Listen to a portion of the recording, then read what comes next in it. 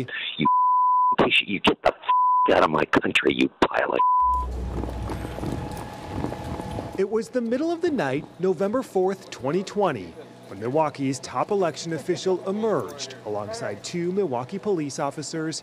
Claire Woodall-Vogue knew it wasn't the end. How did things go tonight, Claire? Really well. We finished right when I predicted that we'd finish, and did it with accuracy and transparency. But in this moment, she was also unaware the police escort to deliver the city's absentee ballot results less than a mile to the county courthouse would not be her last interaction with police. I really sincerely hope you get what's coming to you, you fraudulent.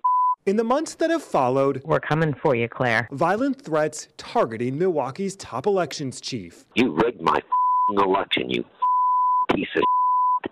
We're going to try you, and we're going to convict your piece of, and we're going to hang you. The death threats and endless streams of emails, some continue to this day. I live in a very safe neighborhood, and I'm having to worry about my safety because of what I do when I go to work every day. Is that something you ever thought about pre-2020? No, pre-2020, I would never think that I would be purchasing an alarm system to protect my safety because of my job. Now, more than a year after Election Day, 12 News has discovered urgent security changes underway across the state. A now always locked door at the Milwaukee Election Commission and City Hall. Now the tide has turned. Now, we have to protect ourselves. Limited access and once unthinkable steps underway in Dane County.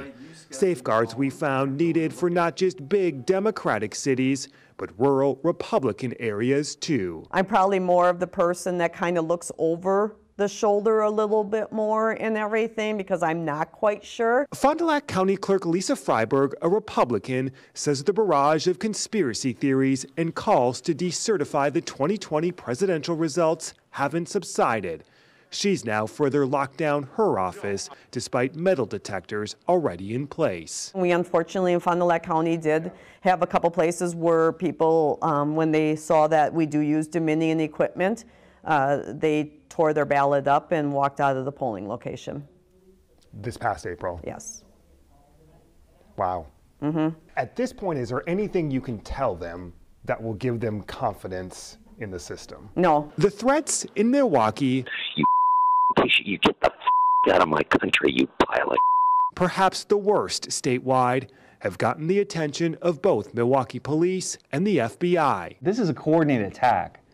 This is an attack on democracy. And now, in an unprecedented move, election officials and groups like the Brennan Center for Justice, which has tracked threats nationwide, are demanding the FBI immediately step in ahead of the midterms, now less than a year away. It's time to do something about it before it gets worse. Sometimes they wait for things to get too bad, and the damage is already done. In Milwaukee, no arrests have been made. MPD says the violent threats haven't violated any state or local laws, leaving some clerks feeling helpless and now pleading with federal officials before it's too late.